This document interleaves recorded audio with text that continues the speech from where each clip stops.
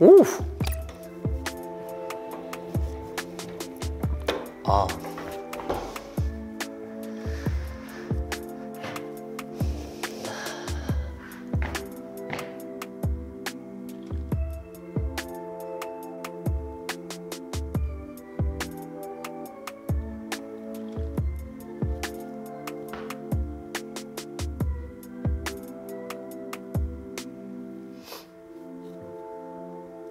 아, 뭐야, 이런 분위기야? 오 마이 갓.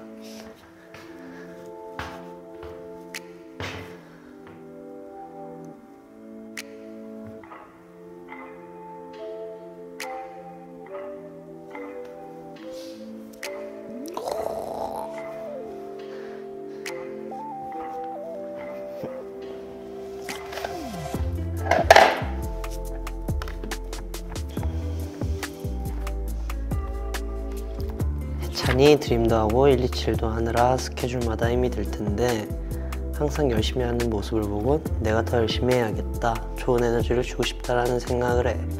너의 에너지가 김치찌개이듯 나의 에너지는 너야. 우리 혜찬이 항상 아프지 말고 건강해. 바쁜 스케줄 속에서도 웃는 너의 모습이 가끔씩 짠하기도 하지만 밝은 너의 에너지를 보면 나는 힘이 나. 그리고 매번 형이라고 나를 부르면서 챙겨줘서 고마워. 그리고 무대에서 보여주는 너의 모습은 정말 멋있다고 생각해. 잊지 말라고. 네가 혜찬이라는 것을.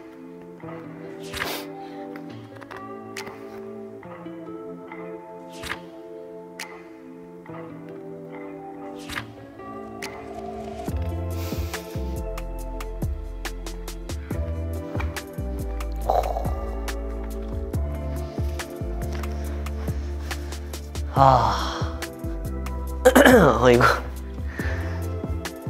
어떡해.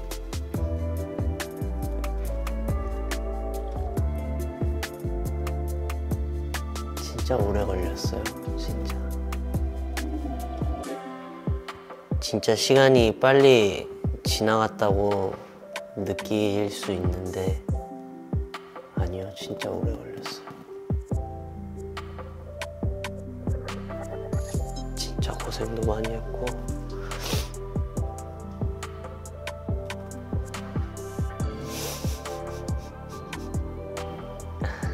진짜 오래 함께 했다. 10년을 함께 했어요.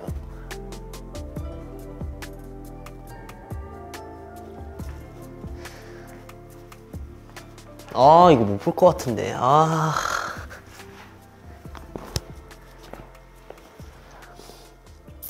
보도록 하겠습니다.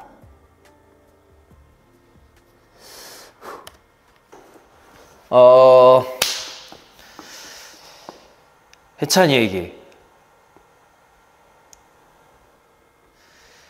있잖아.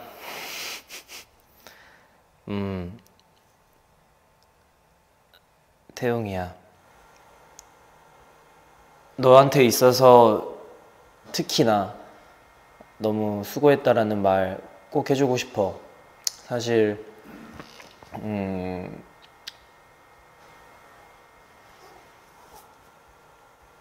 솔직하게 말하면은 22년과 23년을 돌아보면은 내가 좀 더 너가 127에 있을 때 좀 더 응원을 해주고 뭔가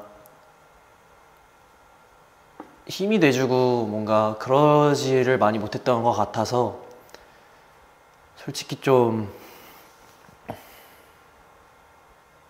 미안한 마음이 항상 있었었거든. 오히려 내가 너한테 많은 힘과 열정을 받을 수 있었던 것 같아가지고 굉장히 미안한 마음과 한편으로는 너무나도 존경하는 마음이 있어. 사실 어떻게 보면은 너랑 나는 굉장히 반대되는 입장을 가졌다고 생각을 하거든. 나는 집에서 엄청난 막내였지만 이 팀 안에서는 형 노릇을 하고 있고, 너는 집 안에서는 맏형이지만 이 팀 안에서는 막내 역할을 하고 있으니까 어떻게 보면은 비슷하면서도 비슷하지 않은 느낌이 있었던 것 같아. 나는 철이 들어 보이지만 철이 들지 않은 사람이 됐고, 너는 철이 안 들어 보이지만 철이 든 사람이 됐어. 그러다 보니까 항상 그냥 믿고 애천이는 잘하겠지라는 생각을 항상 했었었는데, 이번에 엄청나게 많은 스케줄들을 소화하는 너의 모습을 보고, 그래도 항상 열심히 하고 열정 있게 하는 너의 모습을 보고, 한편으로는 멋있었고, 한편으로는 자랑스러웠고, 한편으로는 존경스러웠어. 나는 혜천이 너가 정말 멋있는 아티스트가 될 거라고 나는 믿어. 혜찬이, 너는 연습생 때부터 정말 우리 중에서 그 누구보다 많은 끼를 가지고 있었고, 누구보다도 아티스트 같았었어. 너는 그러나 아이이고 멋있는 애니까 정말 너가 원하는 게 있으면은 뭐든지 다 해낼 수 있을 거라고 생각을 해. 나중에 또 너를 잘 따르는 동생들이나 너의 후배들에게 또 많이 너의 영향력을 보여줬으면 좋겠어. 너의 좋은 영향력을. 너무 어색하다. 혼자서 사실 펀치 때 이후로는 우리가 뭔가 이렇게 얘기를 하거나 뭔가 영상 편지를 남겨본 적이 없는 것 같은데, 그것도 좀 특별한 것 같아, 나한테는. 이런 영상 편지 하나하나가.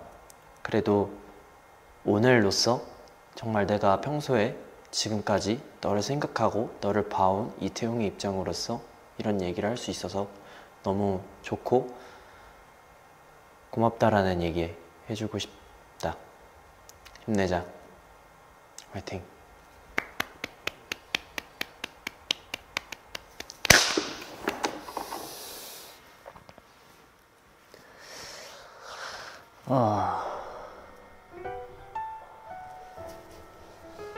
연습생 때 직원 그 누나가 물어봤어요. 혹시 인정받고 싶은 사람이 있냐? 라는 얘기를 했는데, 제가 그때 태웅이 형을 골랐거든요. 제 기준에서 제일 멋있어 보였던 사람이 태웅이 형이었고, 또 저한테 진짜 좋은 얘기 많이 해주고, 형한테 너 많이 늘었어, 너 잘해 라는 얘기를 듣고 싶다라는 생각을 진짜 많이 했어요. 그래서 이런 얘기를 해주는 형한테 너무너무 고맙고,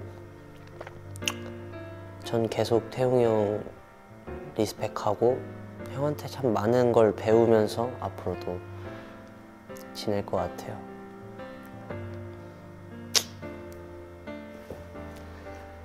자, 이제 제 차례죠? 제가 마크 형한테 해야 합니다.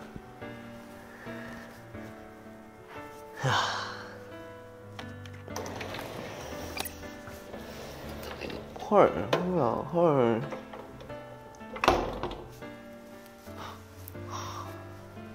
왜 이렇게 귀여워? 와, 너무.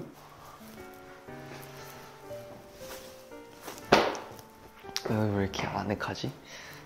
일단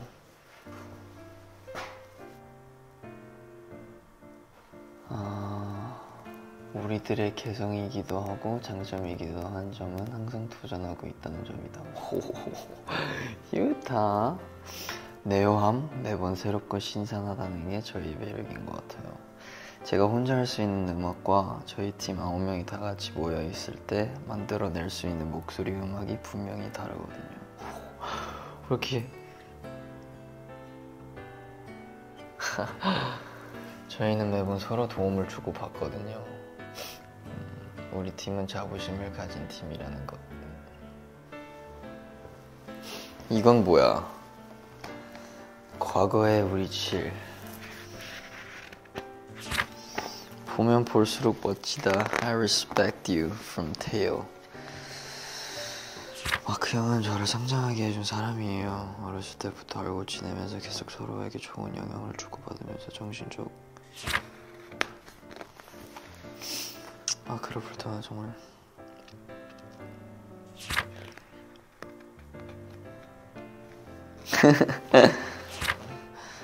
여러모로 존경스러운 부분이 많은 만큼 아이고 형이 네 남자는 고마운 마음이 있어. 이런 말도 했다고? 아이고 아이고 아이고 Thank you.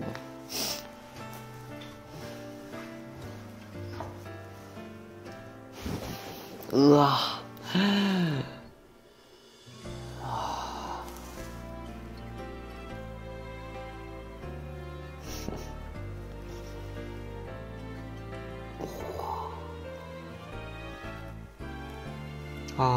이때 와 어렵다. 아이고 너무 예쁘네. 아이고 여기도 있네.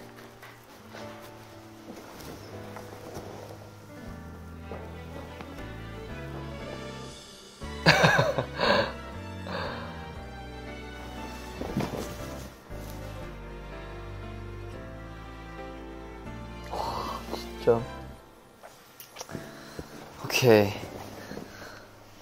To mark. 이 영상이 또 불안한데. 오케이. Let's.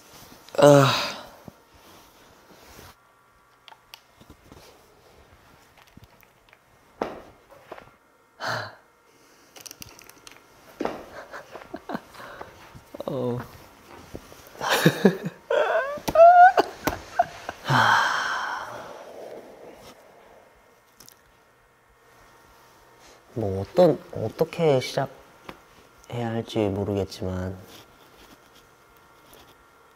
난 인생에서 사람한테 3번의 기회가 주어진다라는 얘기를 믿는데 진짜 확실한 건 난 형을 만났다는 게 내 인생에서 참 큰 포인트였던 것 같아.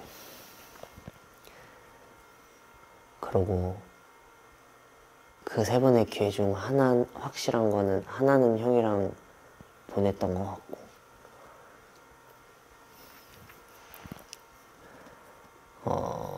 참 어떻게 보면 우리 둘이 뭘 하든 둘이 같이 할 거라는 게 참 신기하게도 처음부터 약간 정해져 있듯이 굉장히 자연스럽게 우리 둘이 참 많은 시간을 보내는데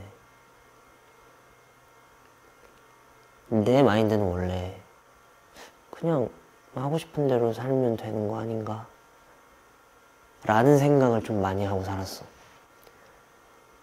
어린아이의 마인드로 일을 하고 살아가기에는 너무도 어렵다라는 걸 많이 느꼈거든. 근데 나한테 성숙함, 철이 든다, 가이드라인을 제시해 준 것 같은 게 난 형이라는 생각을 참 많이 해. 대화하는 법도 배우고 일을 하는 법도 배우고 참 많은 걸 배우고 있고 정말 형이 내 친형인가? 라는 생각이 들 정도로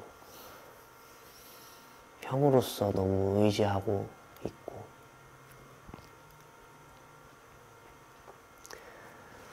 참 형도 나도 참 욕심이 많아가지고 하고 싶은 게 확실하고 아직 부족하다고 느끼니까.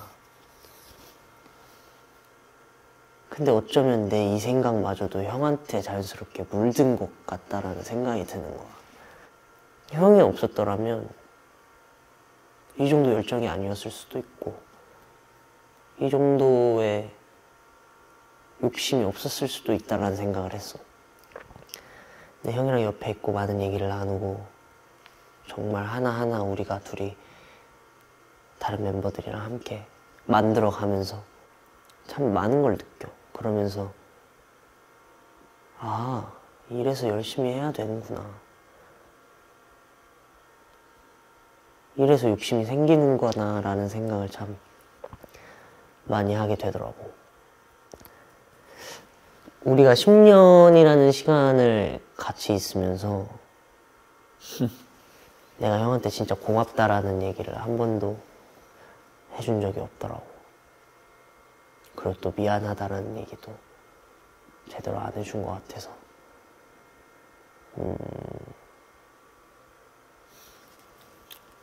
진짜 고마워. 나 진짜 형 아니었으면은 사실 이제는 우리 별 말도 안 하잖아. 그냥 눈빛만 봐도 알게 되니까. 근데 형이 있어서 내가 열심히 할 수 있었고 지금까지 올 수 있었어. 너무 고마워. 그리고 또 내가 형한테 받았던 그런 영향이나 힘만큼 내가 주지 못하는 것 같아서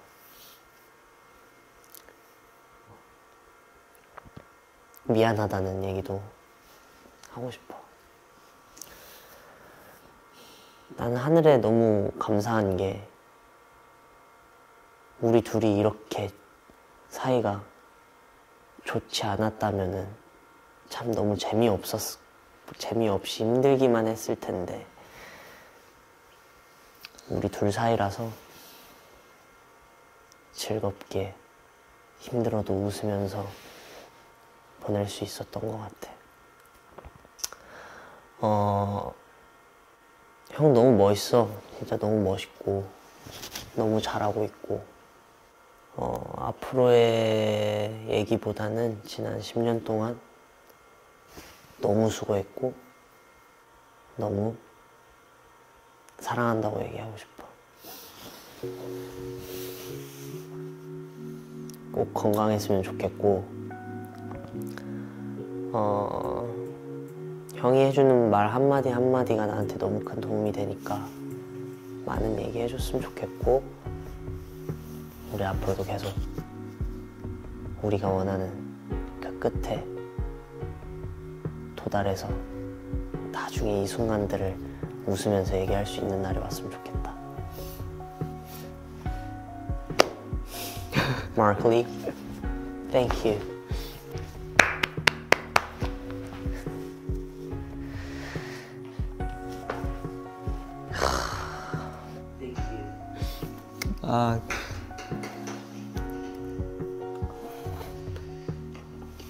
아이고 귀여워.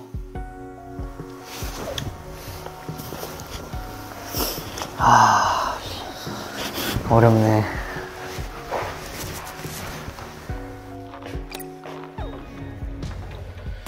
오, 대박이다.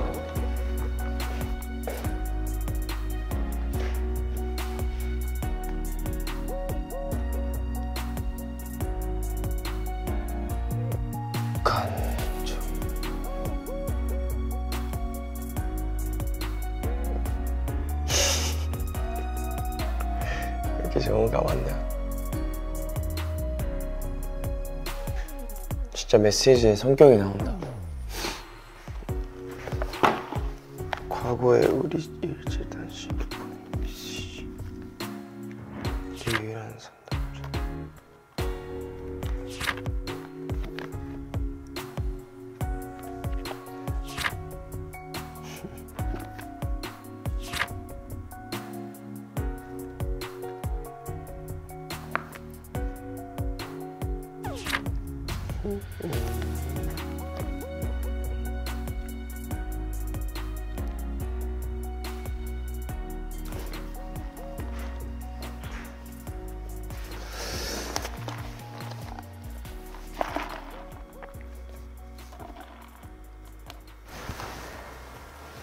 태형.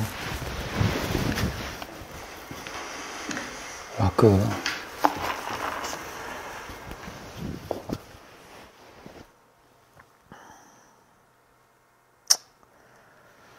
와, 일단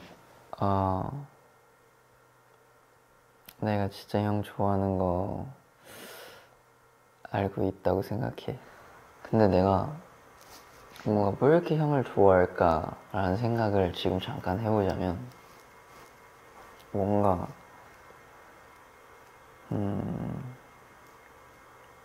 그냥 예전부터 였던 것 같아. 예전부터 그냥 형을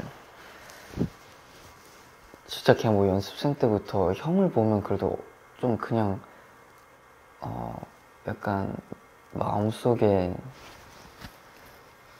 뭔가 더 괜히 특별하게 좀 모르겠어요. 약간 그게 그냥 뭔가 형 옛날부터 그냥 너무 착하고 뭔가 열심히 하고 형도 나한테 너무 잘해주고 뭔가 그냥 예전부터 한 번도 형을 안 좋아했던 적이 없는 것 같아. 근데 그게 절대 당연할 수 없는 거라는 거를 새삼 느끼는 것 같아. 뭔가 누군가를 좋은 감정으로만 생각하기가 당연하지 않을 때가 대부분이잖아. 근데 뭐 형도 마찬가지라고 나도 믿고 있지만, 나도 진짜 그냥 형이 순수하게 그냥 사람으로서도 너무 그냥 좋고 나한테도 너무 진짜 그냥 좋은, 늘 그런 사람이어줘서 일단 그냥 고맙다고 얘기해주고 싶고, 진짜 그냥 나도 모르게 형한테 고마움이 항상 있는 것 같아. 지난 뭐 우리가 진짜 만난 지도 이제 오래됐는데도 항상 그렇게 느끼고, 내가 진짜 막 고민 가끔 형한테 얘기할 때 있잖아. 근데 그럴 때 형이 워낙 은근 진짜 진지하고 잘 들어주고 진심으로 막 고민 들어주는 거 또 너무 고마워.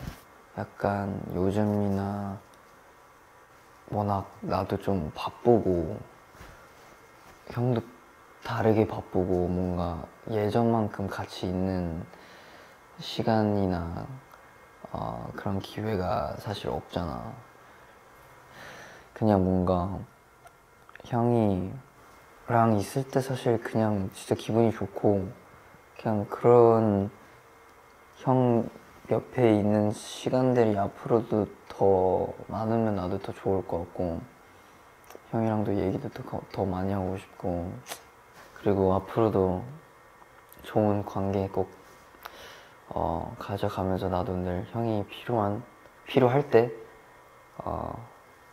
도움이 되는 그런 마크가 돼줄게. 그리고 뭔가 꼭 형도 형의 꿈을 펼치고 싶은 만큼 펼쳤으면 좋겠고, 나는 언제나 진짜 응원한다는 걸 꼭 안 까먹었으면 좋겠고, 그리고 형의 고민들 얘기하고 싶은 거 있으면 꼭 얘기했으면 좋겠고, 앞으로도 그냥 계속 좋은 형, 동생, 친구, 멤버로 지내고 싶고,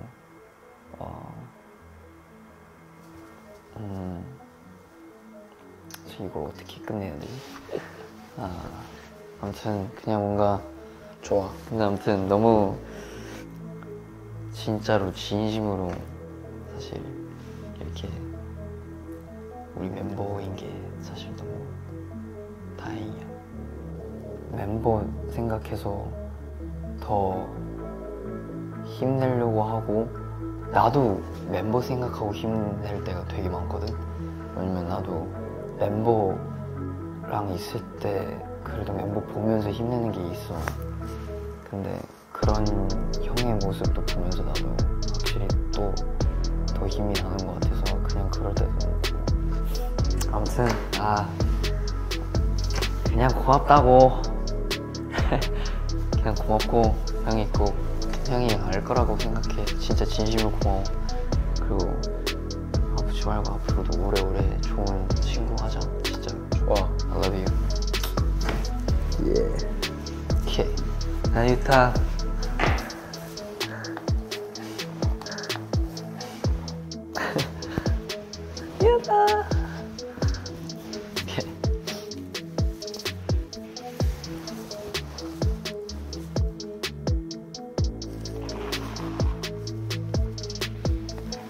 힘들 때마다 이 영상 봐야겠다. 부끄럽네 이런 거. 아 여기서 찍었구나 마크도.